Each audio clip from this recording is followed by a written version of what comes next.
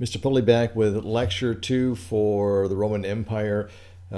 Quick and dirty. This is going to take about 6 minutes or so and cover the other 11 questions you need for the study guide, as well as some other information trying to tie the whole thing together. I left you with the Roman Empire at its largest and fullest extent here, where we referred to the Mediterranean as the Roman Lake. This expansions by Augustus and Hadrian and other emperors left it at this size. I left you literally with Hadrian building his wall across here to make things not so, safe, or actually safer from the Scots, those crazy barbarians. Realize this is an empire of a tremendous amount of trade, and what we're looking at here is going to be coming up in this video is going to be the changes and troubles, changes to the culture in terms of religion, especially with the rise of Christianity, and other issues that lead to basically the fall of the Roman Empire.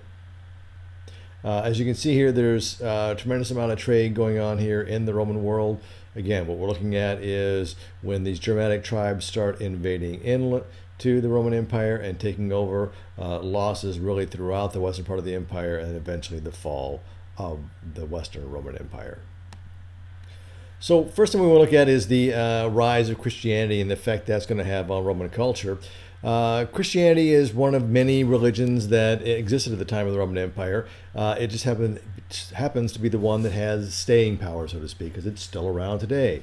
Now, Christianity had been just one other small little sect out there that didn't, annoy the Romans too much. But it changes radically when Paul, a Roman Jew, comes into contact with it and decides to spread Christ's teachings beyond the Jews to others, non-Jews. Okay, he adds in, because he's now got a different audience that doesn't have the same background that Jewish people have in terms of traditions and religious beliefs. He adds in ideas from Plato and the Stoics, from ancient Greeks, and in doing so he helps attract educated people, and as their numbers grow, then the Romans start taking notice, and then next thing you know, you're being persecuted because you won't, in their case, refuse to honor the emperor as a god.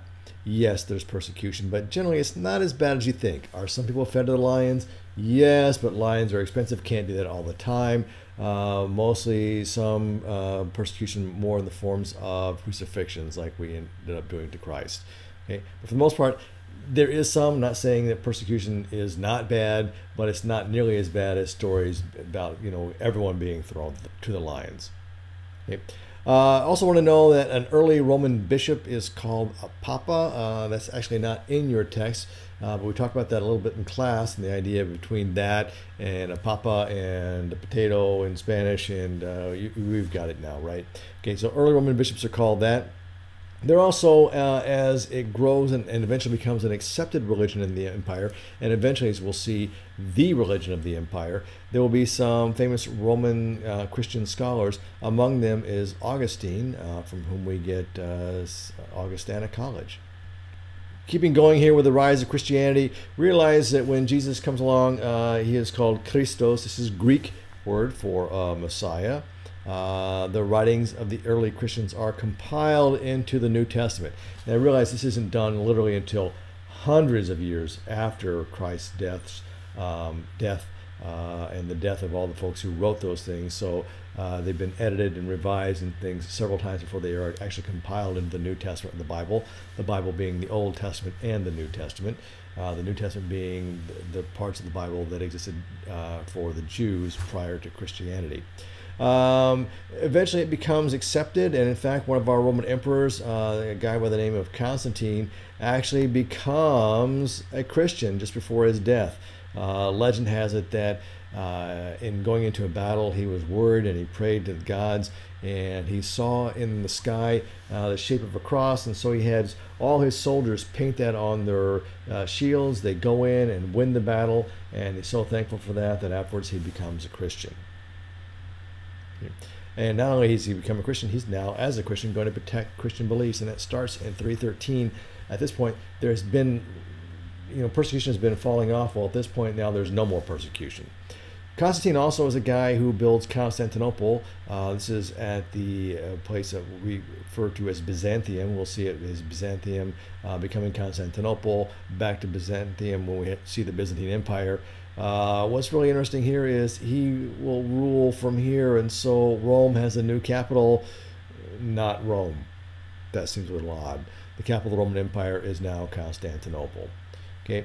Later on, Theodosius, another Christian emperor, will actually make Christianity the official religion. So in a very short time, it seems in the book, if you're reading through that, it says, wow, they went from being persecuted to the official religion. Well, realize that's literally over, we're talking about here 313 when Constantine, Theodosius doing this around 340s. I can't remember off the top of my head. Literally, we're talking about 300 plus years for that change to happen.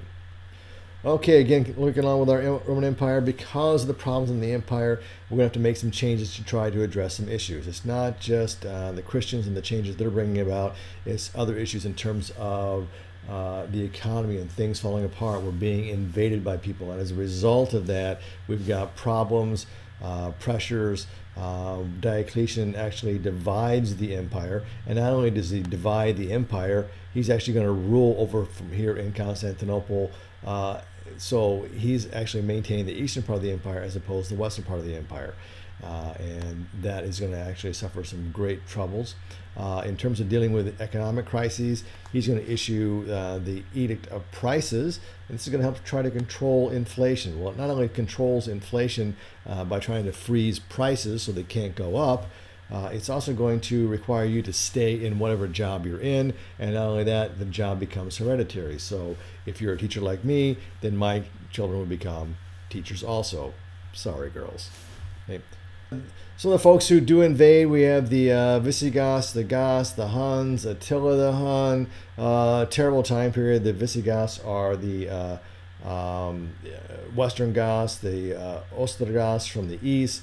All kinds of Goths. These are Germanic tribes coming in from this region up in here. They are actually being pressed by the Huns, led by a guy named Attila. They're coming in from Central Asia in this area. They actually push some Germanic tribes in, and the Germanic tribes actually come knocking on the door, say, let us in, these terrible folks are attacking us, and we let them in, and Lord, can you believe it, they don't want to leave when the trouble is over. We'll actually hire these guys to become part of the army, and pretty soon we have barbarians at the gate and barbarians guarding the gate, so to speak. Germans in the army defending against German invaders. Think about how that's going to work out. Okay. Eventually we have sort of this divided empire, and a German is placed in charge, and he will eventually, Odoacer in 476 in September, will declare himself to be the king of Rome. And that's the point. From that point on, some scholars say that's the end of the Roman Empire, because at that point, no more Roman emperors. Well, unless you count the ones over in the eastern part. Okay, that will later on become the Byzantine Empire. I've got another map here for you, because this is showing in the red. This would then be what becomes the Byzantine Empire. And as you can see, at the time of this fall, literally by 476, Rome in the west has lost much of its territory. Much of what was in Carthage, Corsica, Sardinia, big chunks of Gaul, which is today France, and all of Spain. So big problems had already been going on in the west for a while. Okay, that's where I'm going to leave you guys for now. I'm going to come back later with a little bit looking at architecture and some new inventions of the Romans, art a little bit, and some other things. So stay tuned, check back for that. Thanks.